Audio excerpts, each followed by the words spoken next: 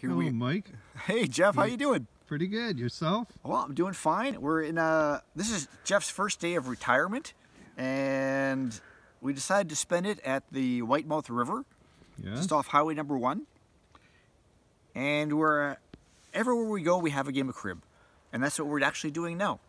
And believe it or not, we are tied. Tie game. So it's all going to come down to this. And look at the cards we're playing with. Mike's Hard Lemonade. There it is. You got to like the word Mike's on anything. And here's my hand. And here's the cut. I expect to win this thing, but I rarely ever win. But I must admit, this is one of the most scenic places we've ever played crib. And I'm looking forward to many more scenic places to play crib with Jeff during retirement. Yes. So over and out, you guys. Over and out. Enjoy the game.